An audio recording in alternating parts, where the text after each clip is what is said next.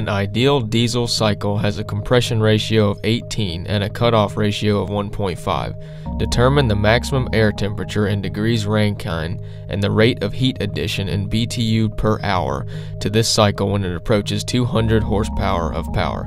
The state of the air at the beginning of the compression process is 13.8 pounds per square inch and 65 degrees Fahrenheit. Assume the cold air standard applies for this problem. Draw the PV diagram. Let K equal 1.4 for air. The first step in solving this problem is to write out the known values of compression ratio R, cutoff ratio RC, temperature at point 1 T1, pressure at point 1 P1, and the ratio of specific heats K. Next, we will draw the PV diagram labeling points 1, 2, 3, and 4, as well as the location of top dead center and bottom dead center.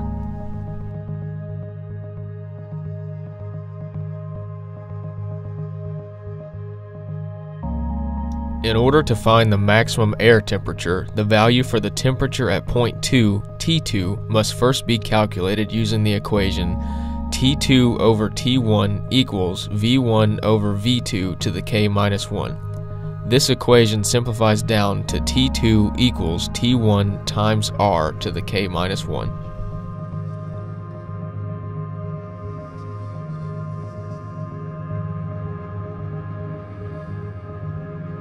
Now the maximum air temperature, T3, can be calculated using the formula T3 equals T2 times RC.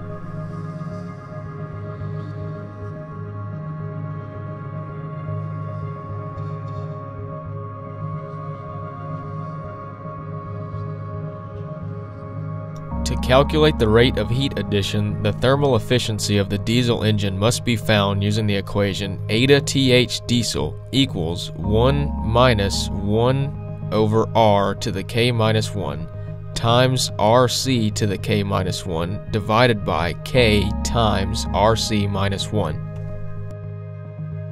Finally, to find the rate of heat addition to the cycle, we will use the equation eta TH equals W dot net divided by Q dot N, where W dot net is the power produced by the cycle and Q dot N is the rate of heat addition.